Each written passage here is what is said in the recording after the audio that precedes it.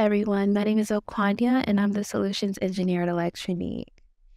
Today we're going to be talking about Excel and different ways that you can read files as well as read specific columns of an Excel sheet. We're also going to be talking about how you can inquire conditional statements, like using your if-then to pull specific data from a spreadsheet. So let's go ahead and jump into the video. All right, so I'm starting with a blank canvas. Now to read a spreadsheet or table, there's two ways that you can go about doing that. You can open up your Microsoft Office tools inside of Microsoft Excel and use the Read Excel file, or you can go inside of your spreadsheets activities in tables and use the Read Table activity. Once you've identified the file, you're going to be able to go ahead and run the workflow, and in your variables, you'll be presented with the data that's going to be found from the Excel file. So I'll go ahead and run this now.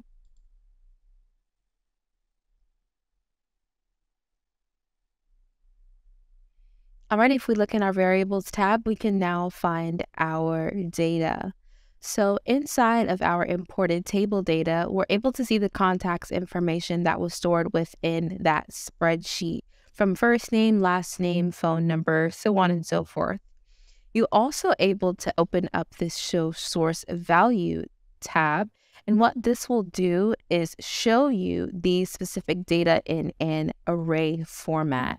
You're also able to use this information if you would like to make any changes or to imply any type of variables.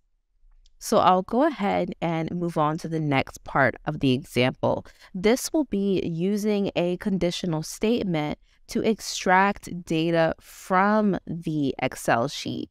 So here, if we look inside of our imported table, let's say we wanted to specifically extract all of the customer's information who has not yet been processed.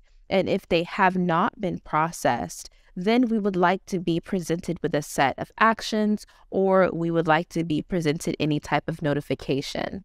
So let's start with that indicator. What I'm going to do here is go into my spreadsheets and use my for each row activity. This will give us the ability to iterate through each row of said spreadsheet. So I'll go ahead and pick the spreadsheet. This will be the same as we used before, our contacts sheet. And now that I've indicated that spreadsheet, you can see a new button has opened up here. If you hit show, it'll show you what your variables are that have been calculated from the spreadsheet itself. You also have the ability to change any of these variable names, which will reflect underneath the variables tab. But I'm going to go ahead and keep this information here that we have and use these variables that were given to us by the data population. So let's say I want to use my if-then statement. So I'm going to go into General and Logic, pull out that if-then, and start building our condition. If I hit in basic mode, open Visual Condition Builder, I'll be able to declare my variable, since in this case, we're looking for the status, and I'll also be able to declare my operator and the component. So since I'm looking for this data to be specifically not processed, I'm going to hit equal, and I'm also going to put my next data component as text, because I'm looking for the text within this spreadsheet that's going to say not processed. Now that we have our condition, we can save it there and it'll be reflected within the canvas. And again, as we're saying, if it is, we want to have some information presented below to the console log. Inside of the console log, I would like to have that specific client's first name, their company name, and their company tier. The way that I would imply that inside of our parameters is by calculating a value and what I would like to declare to this specific console log message. So I'm going to go ahead and start typing the first name. Going to add space because I want it to be spaced out. And then I would like to know the company name, which I can just go there and click. I'm going to add another space. And last but not least, we want to know the company tier. All right, so now that we have that information presented, we are able to set up our no branch here, which is saying that if the status is not equal to not processed, then what would we like to do? I'm going to have here some information to be passed below inside of the console log as well. But I'm going to put that this client has been processed by implying inside of the messages. If I hit console,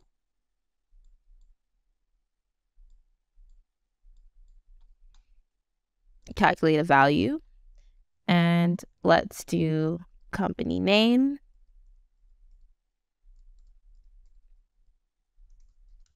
space,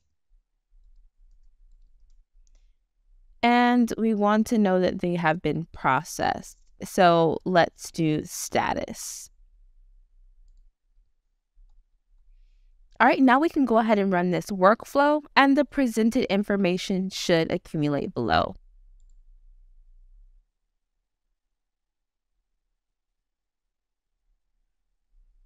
All right, open up this blog, and now we're able to see here that ABC Furnishing has been processed.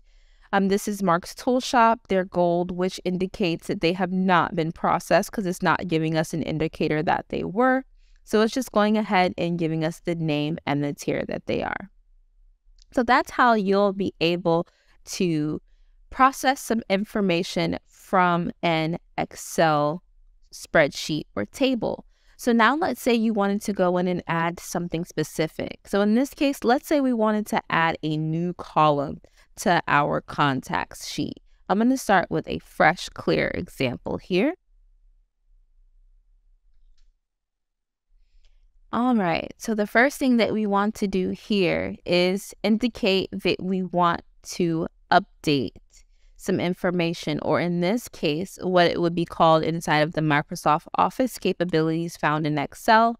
You're wanting to go in to append. So let's append a column here and say we wanted to add a new column. I'll go ahead and pick the path to that specific file. This will be our contacts sheet. And now we're able to either save previous step result, or we're able to calculate a value. So I'm going to calculate a value. And what I want to put here for our column name, let's say in this case, we wanted to know company region.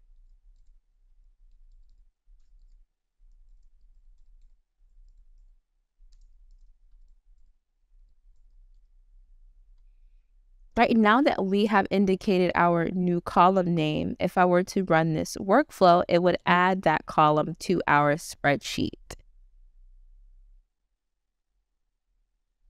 If we open up our console log, we can see how the bot ran there. And since it says ran successfully, I'm going to go ahead and open up that spreadsheet and see if that column was added for company region. And as we can see here, there is a column for a company region that has been added to this spreadsheet. I hope you guys enjoyed this video. Thank you.